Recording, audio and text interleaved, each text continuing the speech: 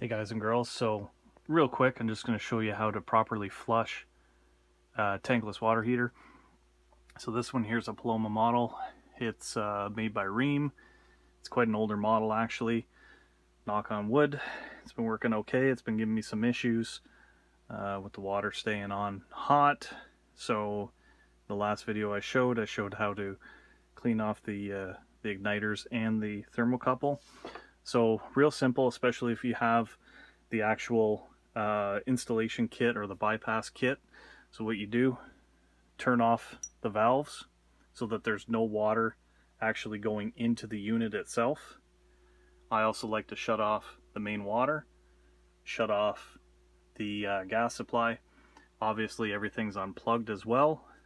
So what I like to do next is I hook up these hoses, and I'll just have them sitting into the bucket, and then open up these valves, and then what that does is it allows the water from the unit to drain down into the bucket, and it saves you a little bit of mess.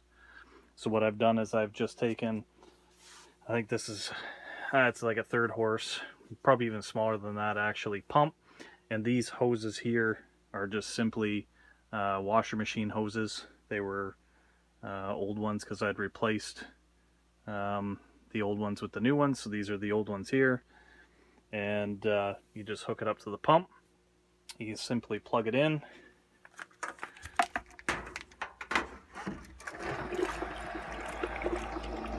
and you let it start to circulate and do its thing.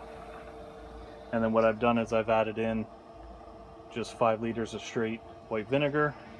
If you want also, you can use cleaning vinegar, but I find that this works just fine.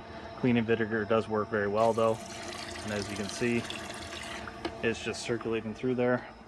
So it's going to circulate through the water system in here. It's going to clean out any of the calcium and other deposits, and hopefully give you lots of good use out of it.